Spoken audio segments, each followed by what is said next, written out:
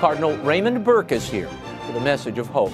And a prominent Vatican cardinal has his conviction on charges of sex abuse overturned. Theologian and author George Weigel and trial observer John Macaulay are here with reaction and analysis.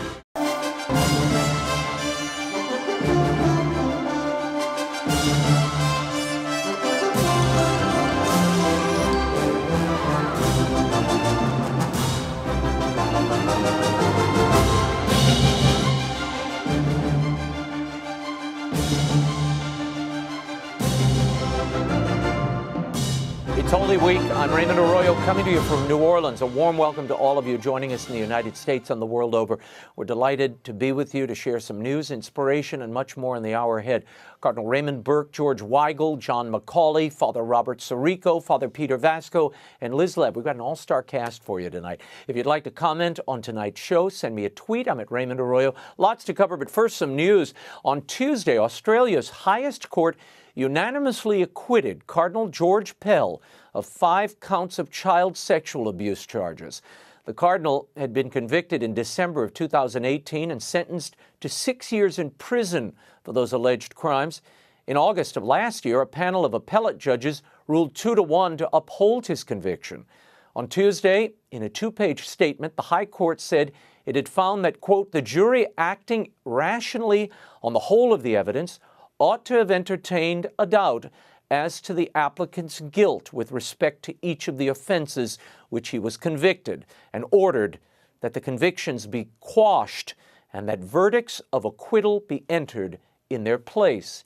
In a statement after his acquittal, Pell said, "I hold no ill will toward my accuser.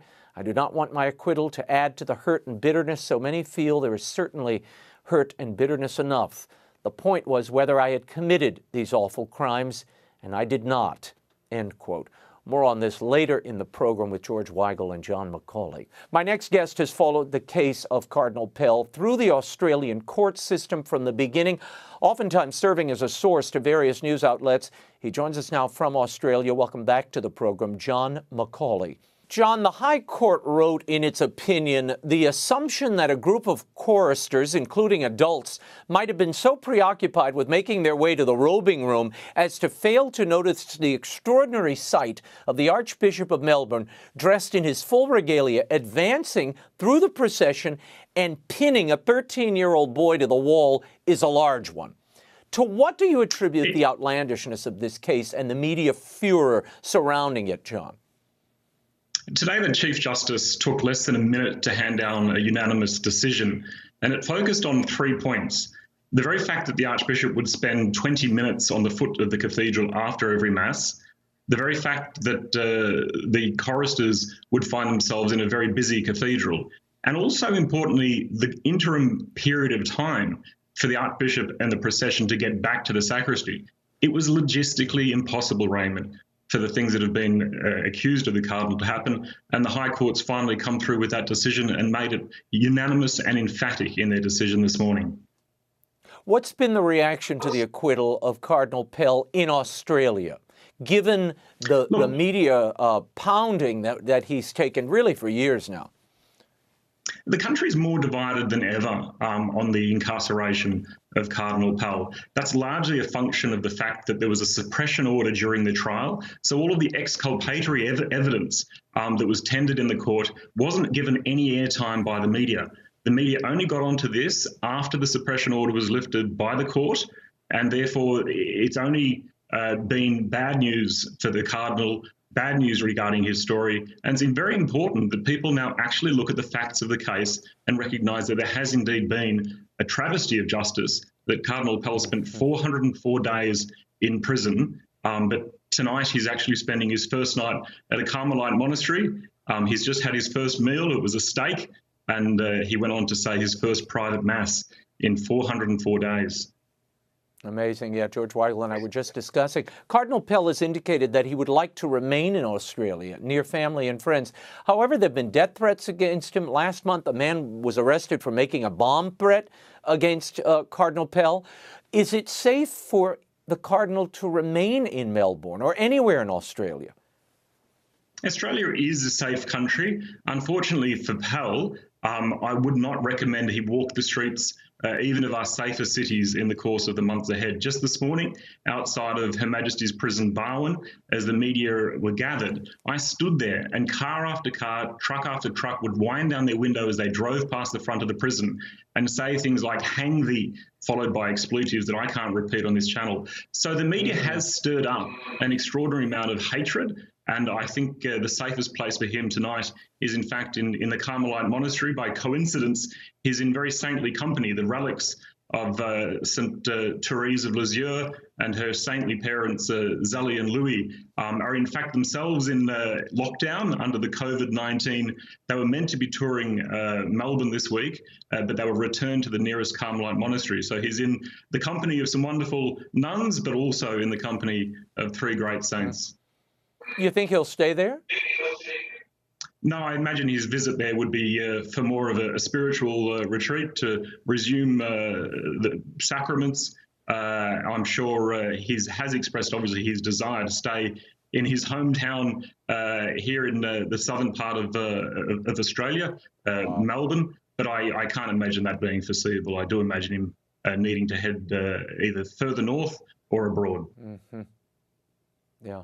The Australian Bishops' Conference put out a statement following Cardinal Pell's acquittal. It reads this way: "Today's outcome will be welcomed by many, including those who believed in the Cardinal's innocence throughout this lengthy process. We also recognize that the High Court's decision will be devastating for others. Many have suffered greatly through the process, which has now reached its conclusion. The safety of children remains supremely important, not only for the bishops, but for the entire Catholic community." John, why so defensive in what seems to be a case of gross injustice? Not seems, is a case of gross injustice against Cardinal Pell. Solitary confinement, there have been horrible books written, sham documentaries. Is the church being too conservative here in its reply? That particular statement from Archbishop Coleridge, the president of the Bishop Statement, is one thing. But Rome itself came out a few hours ago and said that it had full faith in the Australian justice system.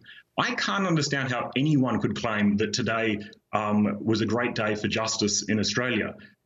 If the police had examined the material, they should have recognised the impossibility of this. The fact that Cardinal Pell has incurred millions of dollars in legal fees, the fact that a man has to go to these extents to demonstrate what should have been patently obvious at the very first police investigations, proves that there's actually something deeply wrong with the justice system here. And I don't think the Bishops' Conference understand that. I don't think even Rome understands just how much the Cardinal himself and now all Catholics have become fodder for the judicial process, because now the media are no longer reporting on judicial processes. They're actually influencing the outcomes. They tainted the jury pool in Melbourne, so we should not be surprised at this outcome. Well, these bishops should take a hard look. Today it's Cardinal Pell. Tomorrow it's going to be one of them.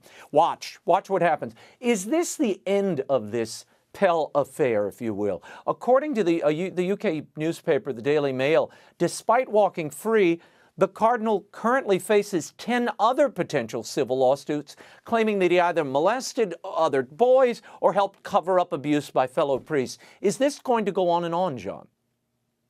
If anyone had any evidence that Cardinal Pell had committed any indictable offence, which includes the non-reporting of child sexual abuse, they have had decades to present that material to the police. And in fact, if they did not do so or they delayed in so doing, they themselves are committing an indictable offence. So put up or shut up is the message that needs to be put forward. And the very fact that that opportunity has existed, the very fact that Cardinal Pell has been very high profile from his installation as Archbishop in 1996 would suggest that there's a lot of muckraking going on. But to be quite frank, I can't see there any likelihood of further criminal action, and I don't see any basis for there being any civil proceedings against him either. So I think there's a lot of distraction being created because people don't want the key story to get out that an innocent man has just spent 404 nights in prison, falsely convicted. John Macaulay, thank you for your insights and for tracking this case all along, and happy Easter. And to you.